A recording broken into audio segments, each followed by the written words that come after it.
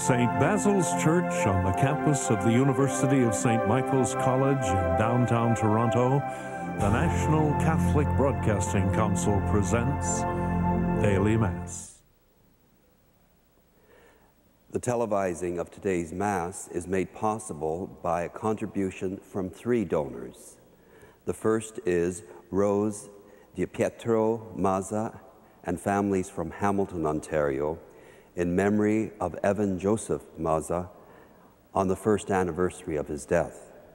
The second is an anonymous donor from St. John's, Newfoundland, for the living and deceased members of the family and for the souls in purgatory. The third is a couple from Woodstock, Ontario, for their family and for the special intentions of their family. On behalf of all the faithful across Canada gathered for this celebration, we thank you. And we begin in the name of the Father, and of the Son, and of the Holy Spirit. Amen. The grace of our Lord Jesus Christ, the love of God, the fellowship of the Holy Spirit be with you all. And also with you. To prepare and dispose ourselves to enter into worship of our great God on this feast of St. John the Evangelist, we center on God's Spirit living within us, and we ask God for those things that we stand most in need of at this time in our lives. Lord Jesus, you are the Word incarnate. Christ, have mercy. Christ, have mercy. Lord Jesus, you show us the way to the Father. Lord, have mercy. Lord, have mercy. Lord Jesus, in you we place all our hope and trust. Christ, have mercy.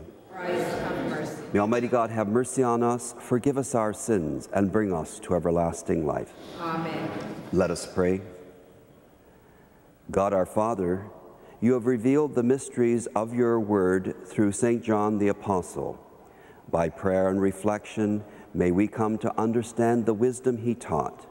Grant this through our Lord Jesus Christ, your Son, he who lives and reigns with you in union with the Holy Spirit, one God, forever and ever. Amen.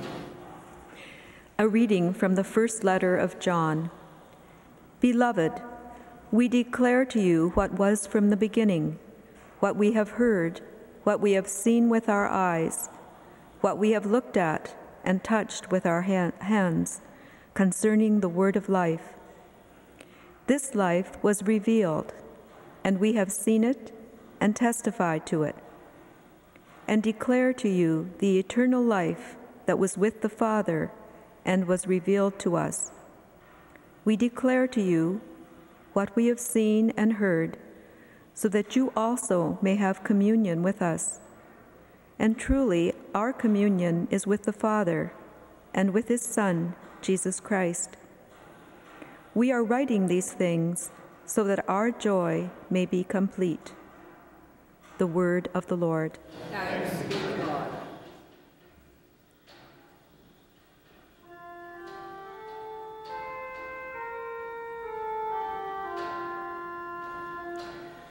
Let the just rejoice in the Lord. Let the just rejoice in the Lord. The Lord is King, let the earth rejoice. Let the many coastlands be glad. Clouds and thick darkness are all around him. Righteousness and justice are the foundation of his throne. Let the just rejoice in the Lord. The mountains melt like wax before the Lord of all the earth. The heavens proclaim his righteousness.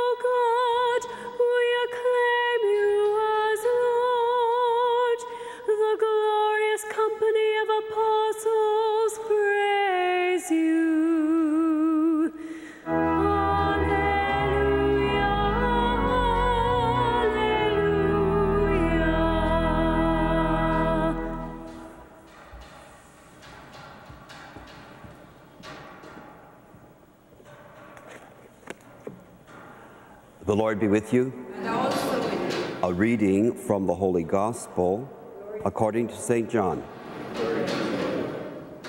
On the first day of the week, Mary Magdalene ran and went to Simon Peter and the other disciples, the one whom Jesus loved, and said to them, "They have taken the Lord out of the tomb, and we do not know where they have laid him." Then Peter and the other disciple set out and went towards the tomb. The two were running together, but the other disciple outran Peter and reached the tomb first. He bent down to look in and saw the linen wrappings lying there, but he did not go in. Then Simon Peter came, following him, and went into the tomb. He saw the linen wrappings lying there, and the cloth that had been on Jesus' head. It was not lying with the linen wrappings, but rolled up in a place by itself.